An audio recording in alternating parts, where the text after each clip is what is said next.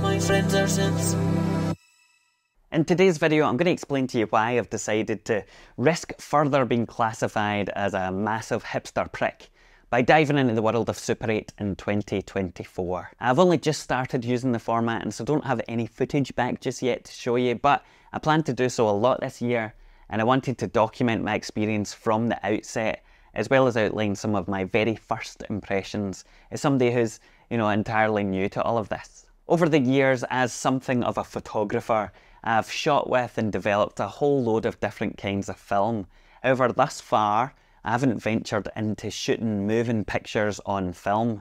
This is something that I've always been intrigued by, but didn't think was really all that practical for a variety of reasons. The most easily accessible entry point into this world was meant to be Super 8, which was introduced in 1965 as this relatively affordable and more convenient format than either 35mm or 16mm, which had the tendency to be flammable, apparently. Despite this history as a medium for the masses, the cost of both the film and the processing always seemed to be prohibitively expensive in the digital age, at least for me. Especially when you consider the fact that each 50-foot cartridge of Super 8 film can only hold about 3 minutes or so of footage at the standard frame rate of 18 frames per second, even less if you go up to 24 frames or above.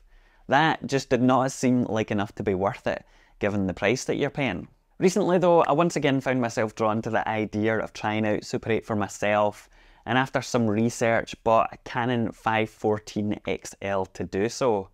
I'll talk a wee bit more about the camera in a minute, but before that, I should probably explain some of the reasons that I had a change of heart, because obviously the practical limitations and the cost of shooting Super 8 are still exactly the same, and it doesn't look like they're going to get any better anytime soon. If anything, they'll probably get much worse. Firstly, I realised that I was making what is a fairly basic mistake in terms of my perception of the purpose of Super 8, at least in terms of comparing it to digital. Rather than being something that I would shoot constantly, Super 8 instead lends itself really nicely to capturing a collection of moments, imbuing them with its characteristic hazy nostalgia. It seemed perfect for preserving snippets of life in an otherwise imperfect way. A few years back I went through a period where instead of taking photographs I would record really short clips on an old crappy Polaroid cube kind of GoPro style thing without any stabilisation, weirdly enough. But I would put them together in mini reflections,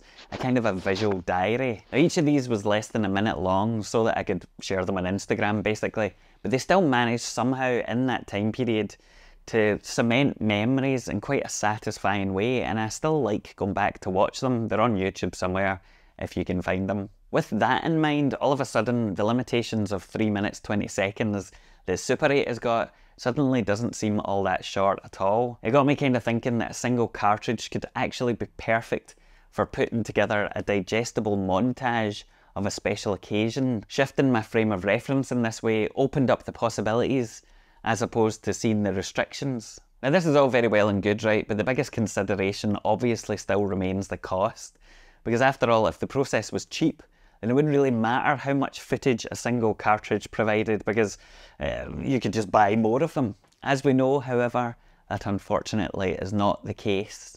The combined total cost of the film, development and the digitisation can easily come in at over 100 quid. And when I looked previously, there weren't even a huge number of places that offered the service anyway. After digging about for a wee bit, I found this place called Gauge Film somewhere in England, who offer these bundle deals that come in at about 80 quid for a single film, processed and scanned at 2K resolution. Now there's a bunch of variables here that can make things cheaper or a bit more expensive, or a lot more expensive actually, depending on what you select.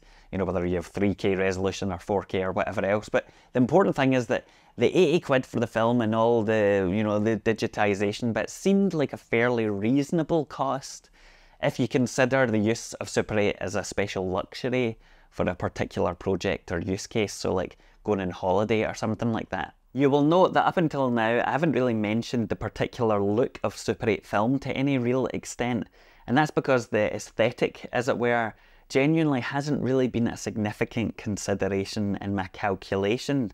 Yes, it is obviously true that Super 8 has got a distinct look from digital footage, and I'm obviously interested in exploring that for myself. I mean, look, I've got all this weird analog gear that I like to play about with. However, to be honest, it is fairly low quality, and I'm much more curious about the actual process itself. The act and experience of shooting with these older cameras, and the tangibility of such a fixed medium where you can't just go back and reshoot things over and over again. This is probably a good point to talk a wee bit about my choice of camera.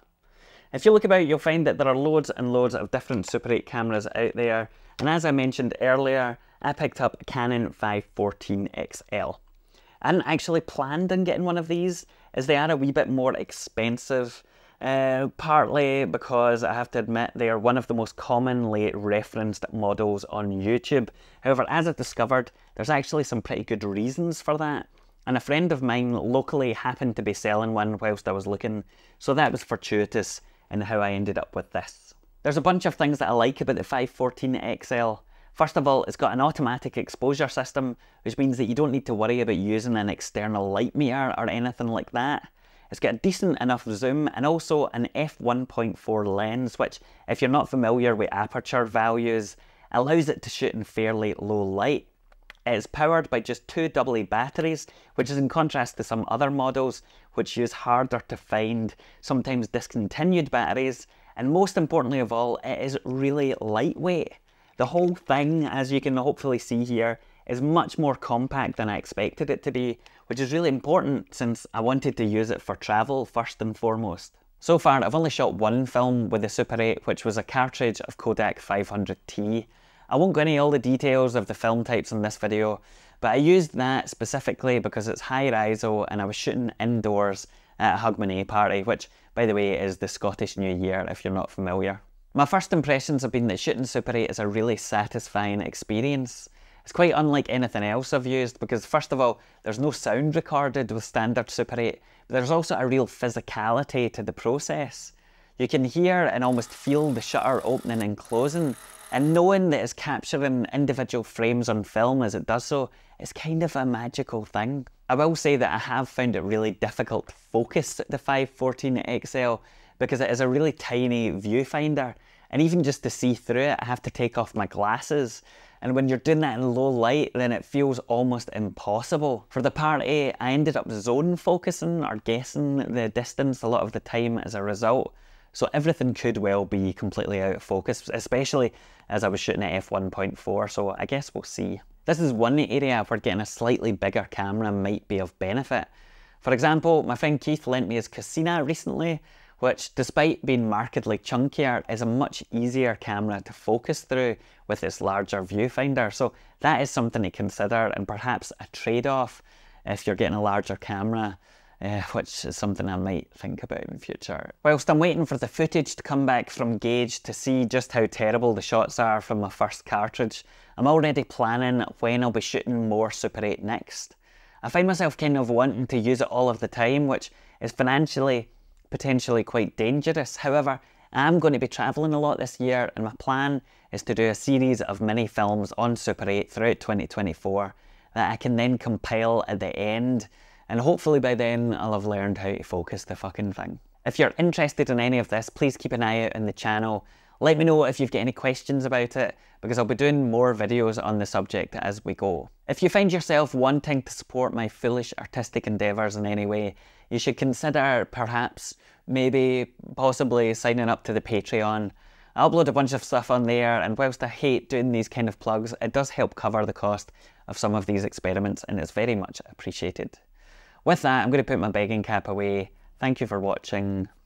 See you later.